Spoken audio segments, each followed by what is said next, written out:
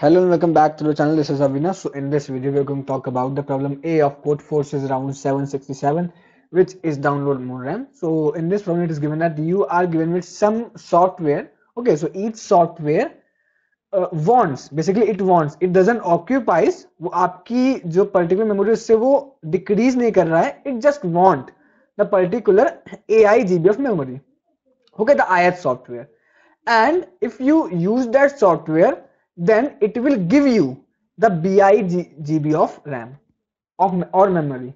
Okay, so basically you have k GB of memory in the start, and you want to know, you have to know that after using the software which you have to use, which you want to use optimally, how much GB of RAM you will get at the last, the maximum possible amount of RAM.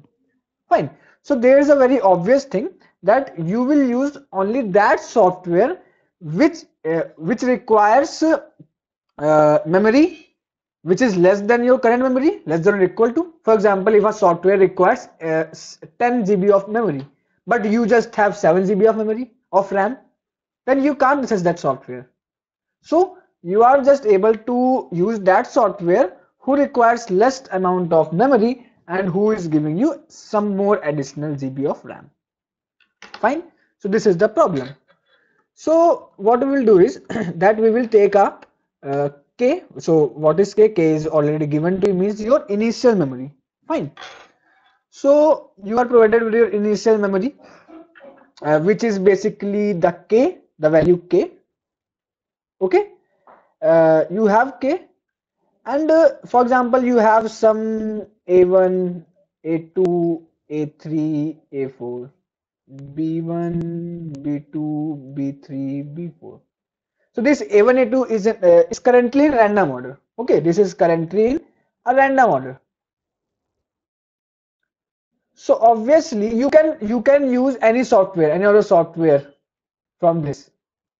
Okay, and you can also choose it randomly. आप कहीं से भी आप पहले third software use कर सकते हैं, फिर आप फर्स्ट, जरूरी नहीं कि आप सीक्वेंस से चले. You can choose the software randomly also. Fine. So currently you have k GB of memory. Okay. So now what you will do is you will first pick up that software which needs least amount of memory. Okay, with whose AI is least.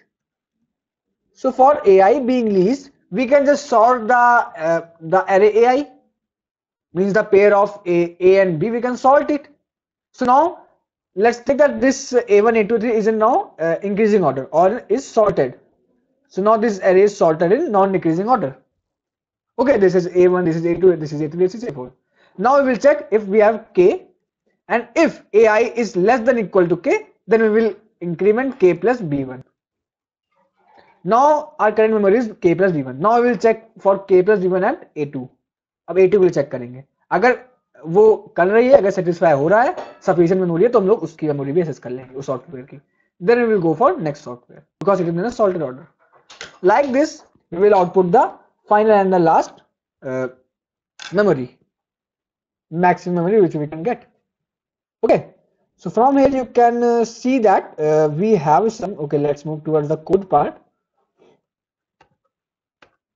So this is my submission. You can check that. Here what I have done is, here is initial k. Okay, then I have inputted a vector pair of a and b. Then I have sorted the vector with respect to the first element.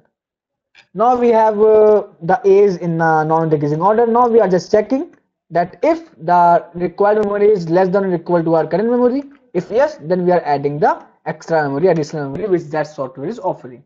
And now we are outputting the value of k, means the maximum memory at the end of the operations after using of the softwares. So I hope you get it. If you have any doubt, you can comment it down or you can join our Telegram. Please subscribe to the channel.